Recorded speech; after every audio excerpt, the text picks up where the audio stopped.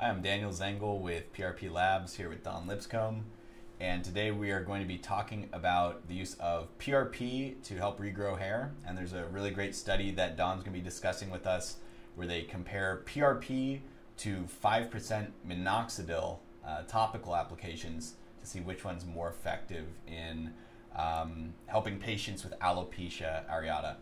So Dawn, can you tell us a bit about the study? Sure. So this clinical study wanted to examine basically the efficiency of PRP injections versus topical minoxidil. So sometimes PRP is made into a gel topical solution, but in this case they wanted to actually inject it into the scalp.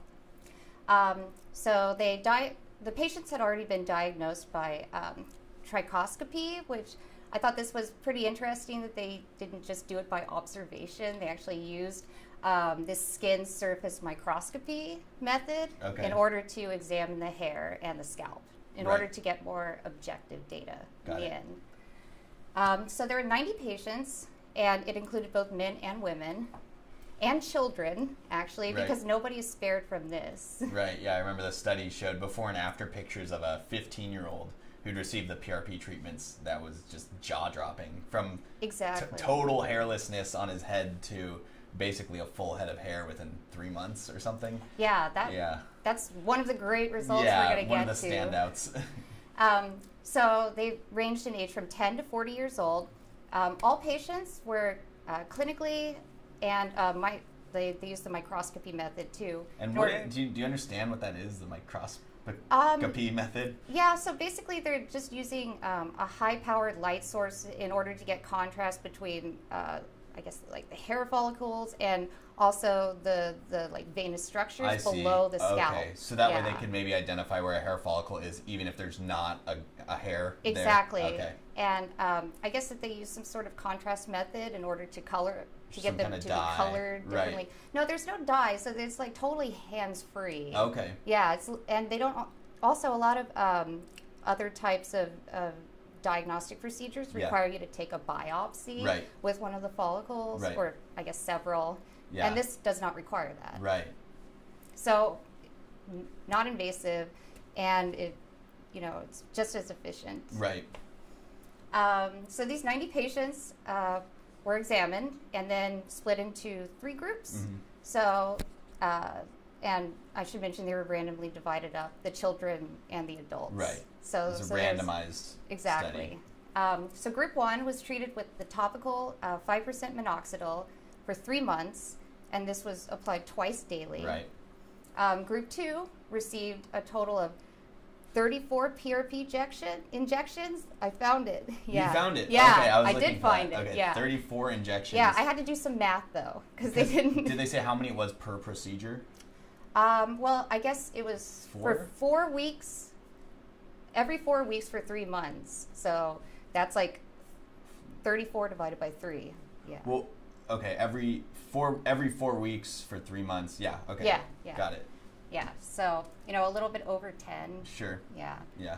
11. So group 3 received topical panthenol cream. And so this is just a vitamin B, I think, type of cream that it's just used as a moisturizer. Right. It's not associated with hair growth, and that was the placebo group. Exactly. Right. And in assessing the final results, the control group actually showed the lowest clinical significance, so we're not really going to be discussing the control group for the rest of the study.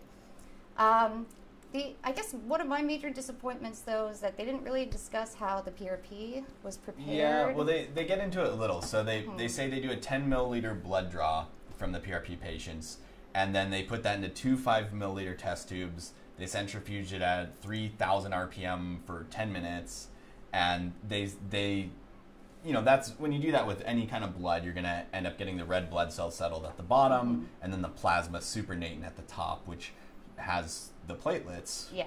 But the problem is they weren't using a commercial PRP kit, and we've covered this in past videos. When you're just using blood test tubes, you're not going to be able to achieve high levels of PRP, high levels of platelet concentrate. And you can see in this study, they start with 10 milliliters of blood, and they end up with 4 milliliters of PRP. So you do the math, even if their technique was perfect, you're barely getting a double platelet concentration. And the authors themselves, it's so strange because right after they describe their procedures, they reference another study and they say it's generally accepted that you want platelet concentrations that are 4 to 7 times or 4 to 8 times above baseline. Exactly. If you do some simple math, they did not get even close to that. But it still showed good results. Well, it's possible that those good results were the product of adding the platelet activator, which was calcium gluconate. You're right. They did not say how much they added, but it's well known that activators like calcium gluconate and calcium chloride, and also autologous, you don't want to use bovine thrombin, can function to ensure that the platelets are activated, I guess, before injection, but since they injected it, though, it likely didn't form that gelatinous solution that can occur after 10 to 30 minutes. And that's another issue, is that they use this calcium gluconate activator, which is a great idea, and that's commonly used in PRP procedures, but they don't say how long, they don't say how much they added, which is crazy. They should tell us that if we're going to be able to replicate this study. And they also don't tell us how long they added the calcium gluconate before the injection, which is relevant because, as you mentioned, when you add calcium gluconate as an activator to PRP, the platelets will start degranulating, expressing their growth factors, forming the fibrin network, and we need to know how far along that process is to understand what they're actually injecting into these patients, essentially. Exactly. And also, I just don't think that it would be very feasible to inject a gel solution. Probably not. Probably not. No. Yeah, but you bring up a good point, because even if their PRP had very low platelet concentrations, even if it was just baseline levels, when you're activating it, the growth factors, which is really what causes the therapeutic outcomes, those could be way higher than normal blood baselines. And it should be noted that actually, too, the scalp is like a self-contained system. So unlike the other areas of the body that have this interconnected network of lymph nodes, there are actually just 2 that are at the base of your skull. And those are the ones that function to trap debris and such whenever you have like a scalp injury, for instance. And so this might indicate that maybe the PRP stayed beneath the scalp for longer. It's rather very than possible. it circulating through the entire bloodstream. It might be more localized for longer. Okay, yeah. Just as a thought. There we go. So the overall results. So there are different subcategories of this type of alopecia. So there's patchy alopecia, which is basically just categorized as these patches of hair loss. And this is the most common form of AA, which is this alopecia areata. Areata. And this group actually showed a statistically significant increase in hair growth for 17 out of 21 patients that were treated with the minoxidil, and 13 out of 18 patients that were treated with PRP. Right, when they compared to the placebo. Yeah. Both of them are better than placebo. Exactly. So patients categorized as having alopecia universalis, which is actually hair loss over the entire body. Right. And this is actually one of the most prevalent ones that affects children as well. So that's why they think that there might be actually some sort of genetic link to whatever's inducing this, because this type of alopecia is caused by an autoimmune reaction. So there might be a genetic link. Right. But so the patients treated with PRP injections, there were 3 of them. With this alopecia universalis? Yes, yes. There were 3 of them that were injected with PRP. And this was perhaps some of the most exciting results, because one of the patients, who was a 15-year-old boy, fully grew his eyebrows, eyelashes, and had a full head of fully pigmented hair. Right, right. And that was after, what was it, like 15 weeks or? Oh yeah, I don't know exactly how many, but it was they were only doing the 3 PRP sessions or whatever. So yeah. Exactly. Amazing. And the minoxidil did absolutely nothing for the patients that were in that group. And that were treated with it. Right. So. And that's exciting, because minoxidil is the standard treatment. If you have hair loss and you go to a doctor, they give you minoxidil as a topical, and finasteride or something is the oral medication. Both of them have like a heap of negative side effects. minoxidil has been associated with dizziness, trouble breathing, like weight gain. Yeah. So it's doing something that is not quite well understood with negative side effects, and you have to apply it twice daily. And to top it all off, when you stop using minoxidil, all the hair that you grew will go away. Yeah, it does not provide any sort of long-term systemic benefit, whereas the PRP, as we can see in the case of this boy, months later, he's still seeing benefits from just a few PRP injections. Exactly. And most significantly, what this study showed too was that people who received the PRP injections actually showed better, faster, and pigmented hair growth.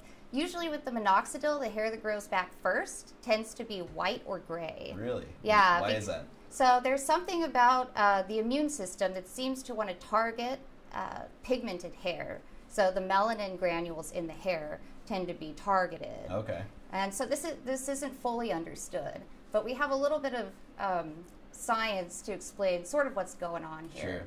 So at the cellular level, these hair follicles have something called immune privilege. And that means that they don't express these major histamine complexes. Oh, yeah. I don't remember exactly what it is. It's MHC. Oh, major histological complex. Yeah. Something like that. Anyway. The MHCs. Yes, MHC molecules. And they're protected by also immunosuppressive cytokines. So you have cytokines going in there and keeping these killer T cells that want to go in and destroy them back. And they're also like invisible to the immune system. Right. Basically, that means they'll be left alone. Okay. However, there's a process that goes on that makes, for some reason, these cells start expressing these MHC molecules. And basically, autoreactive T cells start attacking the hair follicle because then it loses its immune privilege because of this increased production of these MHC molecules. Okay. And there's also subsequently, brought on by this, a surge in cytokines that tell the immune system to go to the hair. Okay. And these MHCs are associated with pigmented hair? No, so they're actually associated with all the cells in our body. Okay. So these are some of the ways that the immune system recognizes friendly or not friendly cells. Right.